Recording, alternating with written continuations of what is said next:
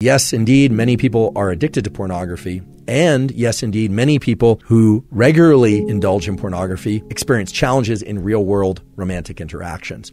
Again, any activity that evokes a lot of dopamine release will make it harder to achieve the same level and certainly the greater level of dopamine through a subsequent interaction. It should become obvious why things like pornography, not just the accessibility of pornography, but the intensity of pornography can negatively shape real-world romantic and sexual interactions. This is a serious concern. The discussion is happening now. The underlying neurobiological mechanisms you now understand. This isn't to pass judgment on whether or not people like or don't like pornography. That's an ethical discussion, and it's a moral discussion that has to be decided for each individual by virtue of age, etc. You now understand the mechanisms behind what I'm telling you. Porn and masturbation. This topic has come up a bunch of times on this podcast because of the relationship between dopamine, sexual motivation, and sexual behavior. And I've been of the pretty strong stance that while I'm not judging porn or masturbation, it can create a brain wiring situation where males in particular essentially teach their brain to be aroused by watching other people have sex as opposed to being the first person actor in sexual interactions. In that sense, that's more about the brain wiring and neuroplasticity and dopamine. But what are your thoughts on porn and masturbation as they relate to hormones? I mean, this is a big debate on the internet. In fact, one of the most common debates is whether or not masturbation increases or decreases testosterone in males. Certainly, it will decrease motivation to go find sexual partners. We know this, and there are more and more data on this all the time. In terms of the effects of pornography and masturbation, and here I suppose we need to be somewhat specific and operationally define what we're talking about. We're talking about porn and masturbation to the point of ejaculation, right? My understanding is that the ejaculation and orgasm associated with it causes an increase in prolactin, which blunts libido for some period of time. The duration of that will vary from person to person and circumstance to circumstance. But basically all of this points to the fact that porn and masturbation can really limit libido in the real world.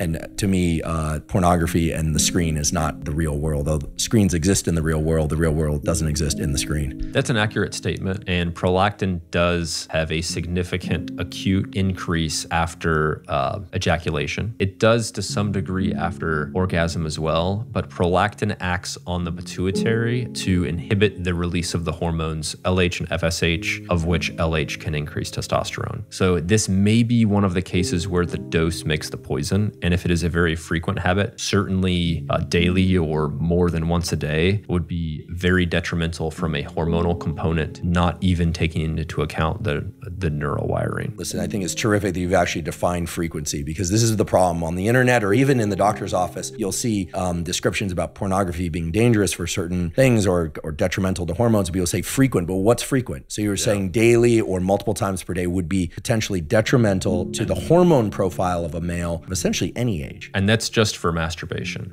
With porn use as well, it would likely be worse. Why is that? Just the sort of dopaminergic drive of the stimulus, just the really intense visual stimulus? Dopamine sensitivity. I think that using the analogy of a dopamine wave pool, it would deepen the pool, but not increase your supply of dopamine. In terms of the other things that all males should do, meaning all males of all ages, puberty and beyond, should do, what are some of those things? So on a daily basis, maybe you could just take us through the arc of a day and push out some of the protocols that you use or the things that you like to see your male patients use in order to try and optimize their hormone status. I'll briefly touch on some of the lifestyle pillars to start. Diet and exercise are the first two.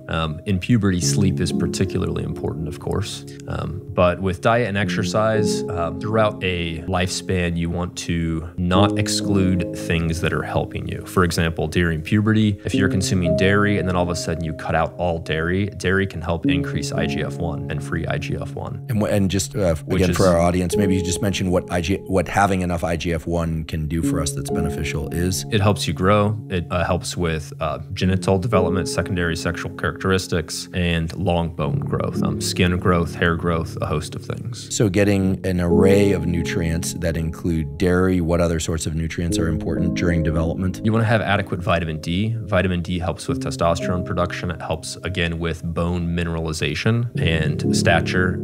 After an age of about 25, and there's not a strict cutoff, but up to about an age of 25, optimizing your growth hormone and IGF-1 helps with bone density and bone growth. From the dietary standpoint, you want to have enough free estrogen, not too much when you're growing, but you want to help basically stockpile bone to prevent a risk of osteoporosis or thin bones fractures when you're older. As someone who broke his left foot 5 times while in high school, I can say that whatever young people can do to optimize their bone density would be great. That problem seems to have resolved itself over time, but I don't know. Back then I did a short run as a vegetarian, but I've always been an omnivore. I realize that some of this relates to ethics and food allergies and things of that sort, but would you say that on balance that most people would benefit from eating a combination of, quality proteins from animal sources and non-animal sources, fruits, vegetables, and starches? I mean, what do you think, for instance, about people following a pure carnivore or a very pure vegan diet in their 20s and 30s? In their late 20s, it might be a reasonable option. In early 20s and certainly teens, it is a horrible idea because it is likely to significantly decrease your free androgens. So you will have less testosterone acting on receptors through the body. Are there any other micronutrients or macronutrients that people in their 20s and 30s should emphasize? We haven't really touched on fatty acids or fiber too much. Fiber is going to be paramount in kind of like setting your set point of your gut microbiome the rest of your life. There is prebiotic fiber, which you could think of as fish food for your good gut microbiome. Your gut microbiome is kind of like an aquarium or a fish tank. Now I'm just thinking about goldfish swimming around and that the goldfish eating people. Don't eat goldfish, people.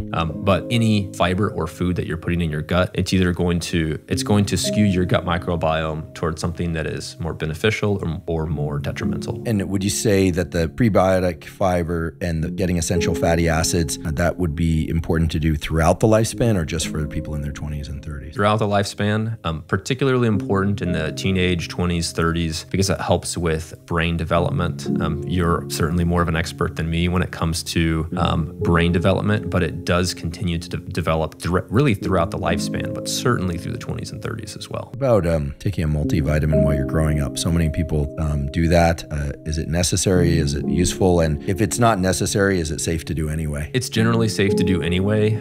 I do not think everybody needs a multivitamin. The more exclusionary your diet is, for example, if you have celiac disease or if you're planning on fertility soon, then perhaps it's more reasonable to take a multivitamin. In a previous discussion of ours, I asked you about caloric restriction and testosterone. And if I recall correctly, the idea was that if somebody is overweight, they have excess fat, adipose tissue, then getting rid of some of that adipose tissue through caloric restriction and exercise, provided it's done not too fast in a healthy way, is going to be beneficial for testosterone in the long run. But that for individuals who are not carrying an excess of body fat, caloric restriction is actually going to lower testosterone. That's correct. If you look at an individual in a caloric deficit, several changes will happen. One is that they'll have less building blocks for hormones. Another is that they will be in a catabolic state more often, so that balance of anabolism and catabolism will be different. They'll likely have less signaling from growth hormone and IGF-1. And they'll also have the high SHBG that we defined earlier as the binding protein, so their free androgens and free estrogens will go down. Ready to conquer NoFap? Grab our digital NoFap guide now. End your porn addiction. Skyrocket your self-esteem and achieve your goals. Packed with proven techniques, expert advice, and relapse prevention tricks. Click the link below and break free today.